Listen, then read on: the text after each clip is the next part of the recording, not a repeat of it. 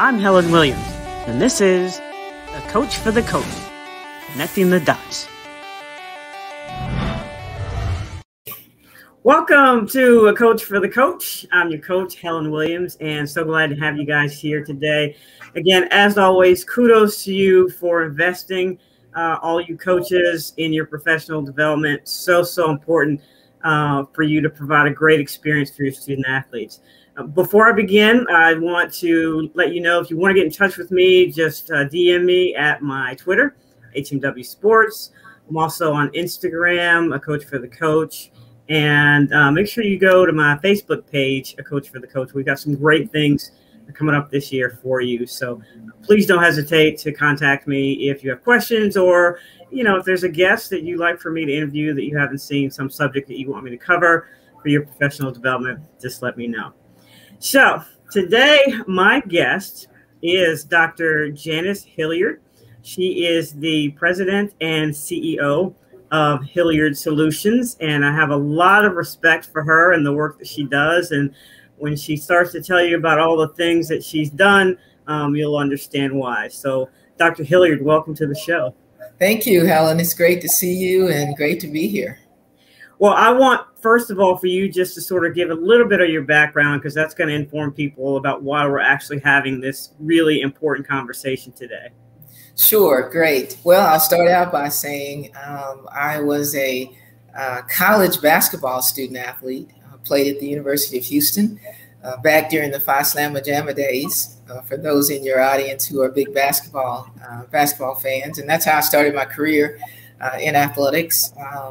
After leaving the University of Houston, I taught and coached high school tennis first, actually in Houston, in the Houston Independent School District, and then basketball and volleyball at the high school level, and just really enjoyed it. And then went on to work in college athletics after a few years in academic support and student athlete development. Actually segued from high school athletics into college athletics through the NCAA. I was an NCAA intern kind of late in my years. So worked in academic support and associate athletic director at the University of North Carolina at Chapel Hill. And also spent some time here in Houston at the University of Houston as an associate athletic director, overseeing student athlete development programming for student athletes. And was really fortunate during that period of time then to have an opportunity to transition to the professional level. Joined the NBA in 2001. Commissioner Stern hired me out of North Carolina to develop the continuing education model for the Development League, now called the G League. So I had an opportunity as an educator, athletic background in counseling and education and training, to join the NBA, be a part of the inaugural D League, created that model program, and then began working with NBA teams, overseeing the continuing education and the life skills transition and education for NBA players on all 30 teams in the league. Also did some work with staff training and development for league and team player development directors, which was really enjoyable. And then had an opportunity to liaise with college athletics and help those guys who we call one and dones transition from the college level into the professional level. So very exciting time, and just having an opportunity to work at all levels of sports and athletics, from actually middle school level, you know, at some point all the way through the NBA. I told you folks, she's got serious street cred. But I like that you have a broad range of experience, which is, and it's unique experience too. It's an eclectic group of experiences that I think make your Hilliard Solutions and the things that you do and are going to do in the future important. So please explain to our audience what Hilliard Solutions is and the genesis of it, and why you felt the importance of developing this company. Sure. You know, I spent 15 years at the NBA at the professional level, and like I said before, about a half a dozen years between college athletics and also at the secondary level. And, you know, around 2016, after being there 15 years, you know, I was thinking about my career experience and what I was really passionate about in terms of career development in sports and athletics, and how do I bring that passion and all of those years of experience into a space where I can really help athletes be successful, and also help those who work with athletes be successful. And so I was kind of looking for what's next in terms of my career transition and where do I want to do that and be able to share these great experiences. So the idea of Hilliard Solutions came about in 2017 when I transitioned. And really our theme is helping professionals help athletes succeed. And so what I really wanted to do was to transition again, all of my experiences, all of my learning, and how do I approach the issues that we have in athletics at all levels? How do we create really a holistic model for helping leaders who are in this space really deal with the challenges that they face in athletics and working with student athletes and professional athletes as well. I also, as a woman who spent my career in athletics, was at a dilemma in terms of transitioning. How do I do that? How do I take what I've learned, what I've done as an academic in some ways? How do I transition into entrepreneurship, which is what I wanted to do. Wanted to teach folks who are studying to be sports and athletics administrators, but I didn't really know how to do that. And there wasn't really anyone to help me do that, to show me how to make that transition. How do I take my skill set, my experiences, my passion for helping others? And so my own experience transitioning from not only the NBA, but from college athletics into professional sports, and prior to that, from high school into college, I really didn't have any guide. I didn't have a coach. I didn't have someone to help me to really focus on me and my professional development. And so that was another sort of impetus. And so as I thought about, my passion, my experiences, and how do I help others transition, particularly women in the sports field. So all of these things kind of came together that began to formulate, what I wanted to do at Hilliard Solutions. And so essentially, there are three basic areas. We offer career services, which, as you mentioned, is a part of career coaching for women, curriculum development services, which is programming for athletes at all levels, and also consulting. So you do what I do. You're a coach. I'm a coach for the coach. Yes. Put that plug in for that book of yours. Yes. So what I think is important is that one of the reasons I do what I do is I still am ultimately, even though I'm not on a daily basis intimately involved with student athletes, I'm still very much concerned with their quality of experience. And I think that it's important for the people that are working with them to be well-rounded. And you mentioned one word, which I completely agree with, holistically, so that they can properly give the student athletes the quality experience that they deserve. Yeah, I mean, I think that, again, being a coach, and even in our coaching, when I'm working with women, and I work with guys as well, but we target women in particular because how difficult it is, to get into this space. Sure. As women and leaders and people of color. The holistic piece of it is critical to me because throughout my almost 30 years of working in this space, you see all different kinds of models in terms of what people really call development, and what is professional development, and what is athlete development, and what should that look like. And so there really wasn't a model for that in terms of the athlete himself, herself. What does success look like? What do those components look like? And even for those of us who work with them and are charged with their education, with their development and transition, there's no real set model. Folks tend to work in their areas of expertise. Right. Performance person, that's what you do. If you're an athlete development person, life skills, that's what you do. But really bringing all of those together is what's missing. And that is in the 360 athlete development model that we created at Hilliard Solutions, which is, again, the outcome of my work for these 30 years at all levels, working at middle school, high school, and college. And so in this 360 model, which is applicable for all levels, there's basically 5 domains that we feel that make up important components for athlete success, as well as those who work with them.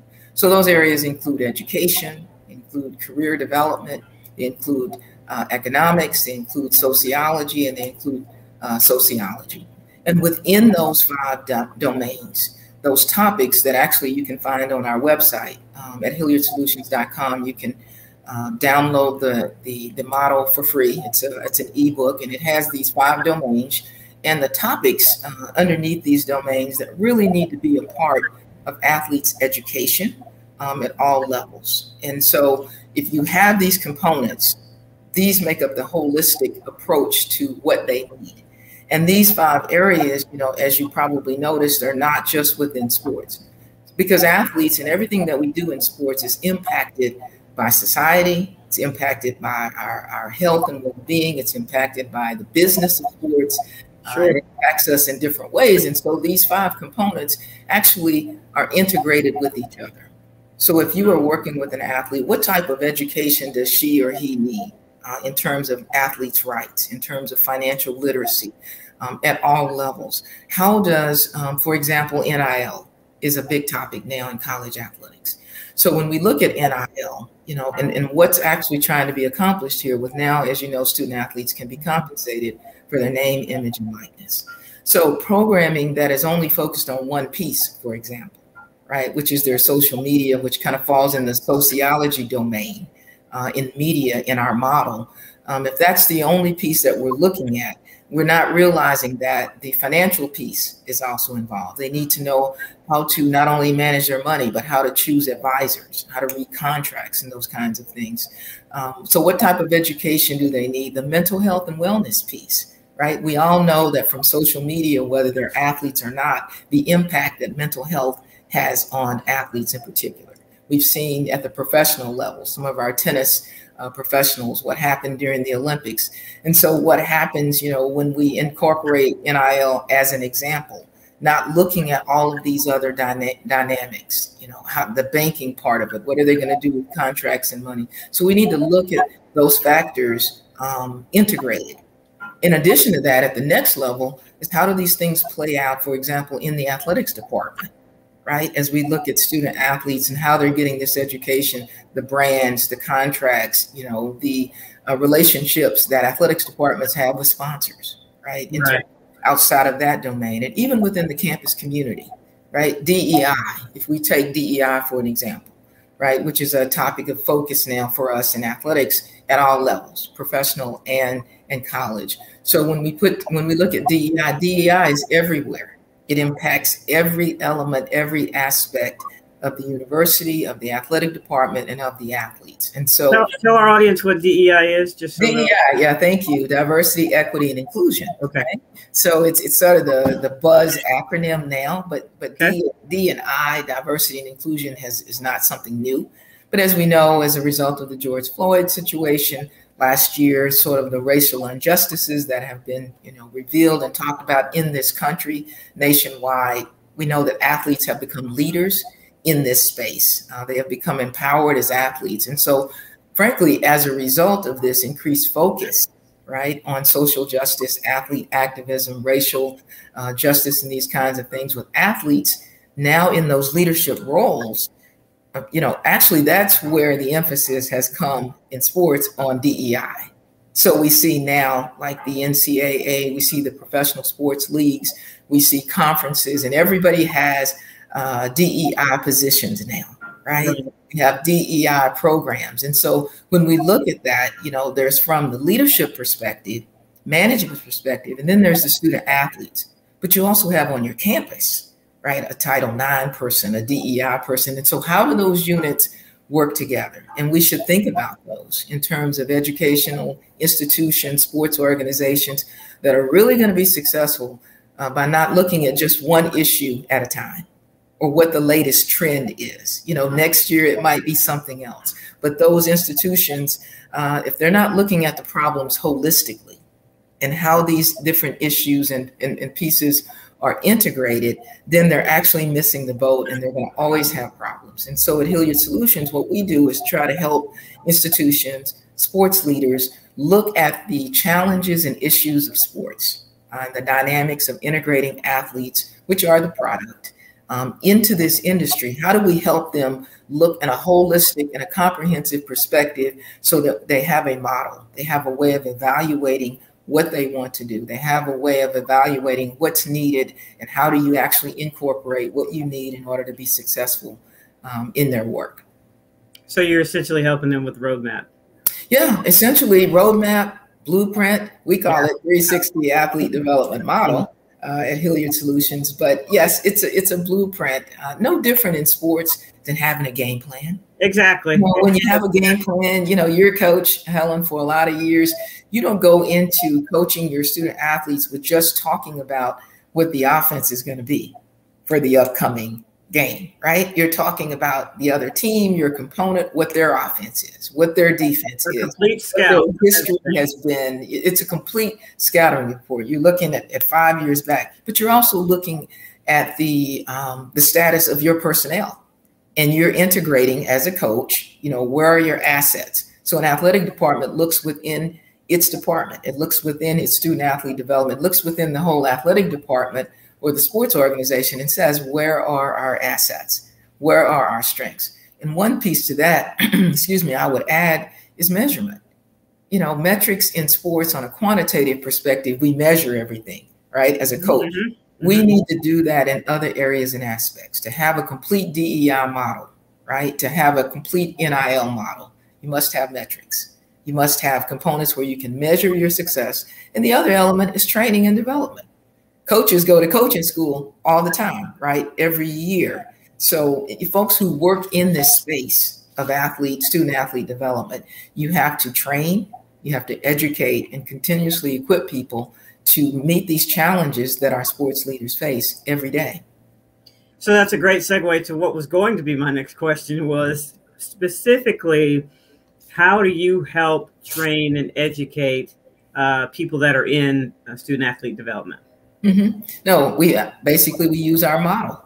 We use the 360-degree model in terms of coaching and training student athlete development professionals, coaches, support staff, psychologists that work. We utilize our model by first teaching them about the 5 domains that are necessary to have in any programming, in any initiatives, in any strategies. The model is the foundation for everything that we do. Programming for student athletes, putting the unit together in terms of staffing. And then secondly, through our coaching and through our professional development training, we train people who work with athletes on the skill sets that they need. In other words, how do they decide how to choose a financial education provider? How do they create a strategic plan for their student athlete development program? What are the components that go into that plan? How do you measure those? What are those metrics? What are the skill sets that one needs then to execute the programming? And that's a part of the professional development and training that we also offer to our schools, to our institutions, and to our community leaders who are involved in the sports industry. So I want to transition and talk about your symposium, which I think is really key to adding to all of the things that you're trying to do, with your business and your company. Can you talk about that a little bit? Sure. Yes. The Women in Athlete Development Symposium and Networking Event. It's in our 4th year. 2022 will be our 4th year. We're very excited. It is that training ground that you just indicated, Helen, like how does this actually happen? Where do we teach people and train them? This is a great example. Our first year was in 2019. Our inaugural year was with the University of Central Florida and the DeVos Sports Business Management Program. We partnered with them. The second year in 2020, we partnered with the University of Florida Sport Management Program. And this last year with the University of California, Berkeley School of Social Welfare. And so we are looking to bring together what we've been able to do successfully, women who are interested in entering into this field of what we call athlete development or looking to advance in the field. So whether that be graduate students, recent graduate students out of sport management, counseling, social work, they want to learn, how do you get into this field? And then secondly, for women who are already in this space, how do they advance? They want to be a senior woman administrator. They want to be a team president one day. What are the skill sets, the experiences, and what is the network that they need to generate in order to move into this space? And then finally, our audience is also women who are not necessarily working in the sports domain, but are looking to, they have either a product or they have a service that they can provide to athletes or folks that work with them, sports psychologists, folks who have their own business, who have services for athletes at all levels. So these three populations we service, and we also bring in leading women in this space. And they actually conduct the sessions, the training sessions. They talk about their experiences and background. What education do you need to get into this space? What kind of experiences do you need to get? What the job is like to work in student athlete development at the college level, at the professional level, as a practitioner, as a person who has their own business. And how do you advance? How do you sell yourself and market yourself as a woman in this space? What is your special sauce? As women, what do we have to offer? What makes us competitive? What's the interviewing process like? But probably, Helen, most importantly, our event focuses on networking and building a network for women in this space for other women. In our Hilliard Solutions Community Network, we have a private Facebook page, for example, where we share information about jobs that are out there. Through our career coaching service, we work with women on their individual skill set. How do they determine how to choose a position? How do you apply for that position? What should be in your cover letter? How do you establish a network, an information interview? What is that like? Because as you know, to get into sports, you really have to have a network. It's probably Yeah.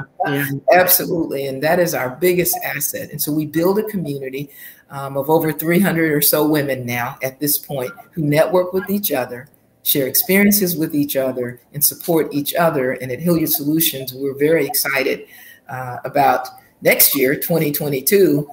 We are looking at April 6th and 7th. It's typically that week in April. And we're also open to any sponsors that are out there, any universities or individuals who would like to support our event. We would love to have you join us by contacting us, either just by completing a contact form on our website, or they can email me directly. But we're very excited about next year.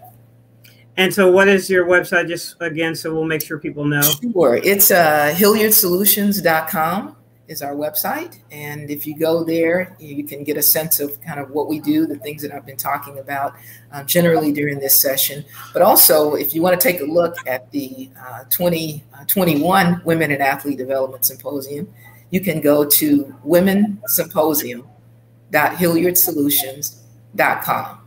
womensymposium.hilliardsolutions.com. If you click on that link, you'll get a sense of what the event is like and what we did in 2021. Or you can email me at drj@hilliardsolutions.com. Great. And I'm just going to tell you right now that I'm going to be one of your sponsors. So got that. You're all good. Thank you. You know what? That's one thing that we discovered a year or so ago. I had a couple of colleagues, actually, folks who provide student athlete development services for college athletes, actually for professional as well. And they said, we want to know, how can we help? How can we sponsor? And I've actually had a couple of people who have sponsored individuals the last couple of years. And what better way to show your support for women, for diversity, just in terms of promoting the professional development, especially for some of these grad students who don't have any money, right? But this is a professional development opportunity. It's a networking opportunity. And so thank you. Thank you so much. We're excited to have you. Got a sponsor here. I love it. Well, I think the work that you do is important, and I want to do anything that I can to support it. So I appreciate that you're taking the time to come on here. I'd like to bring you back again next year so we can talk about how much your program has grown, because I do think that it, people will catch on. And definitely, I think the university should consider, using your company because of your holistic approach. And I hope they're, athletic directors that are progressive enough to know that. And Helen, I appreciate that. And let me just throw in here as well, since I know that the majority or a great deal of your audience is coaches. I think that coaches are sort of, I saw the interview you did with Coach Curry at Nisha that went on to work with the Trailblazers with Chauncey Billups, one of my favorite NBA guys I had a chance to work with when he was at the Pistons. But I really love your audience. And I think that in this space of athlete development at all levels, we really underestimate the importance of engaging coaches in what we're trying to do. Because folks like Coach Curry and others, they understand it. They grasp this total development, and they are committed to that. And so we are constantly training coaches, working with athletic directors and administrators, and engaging what they bring to the process, because they have a lot to offer and can be of great support to our athletes if we engage them in our work. Awesome. Well, we'll get to work on that for you, so we get you some more opportunities. Dr. Hilliard, thank you so much for your time. This has just been very informative, and appreciate that you are educating my audience of coaches. Just the importance of being intentional and genuine about student athlete development. Well, thank you, and I'll say also to your audience, we're on social media as well. They'd like to follow us on Instagram. We're at Hilliard Solutions. And on Twitter, we're at HILLIARDSOLUTI, 1. There you have it, folks. Get in touch with Dr. Hilliard. Thank you for having me. It's been a lot of fun. We appreciate you. Take care. Bye-bye. If you have enjoyed the information we have provided, don't forget to hit the subscribe button. If you have a question or comment, please let me know by leaving it below. And why stop there? Click on another video and continue learning great tips from a coach for the coach.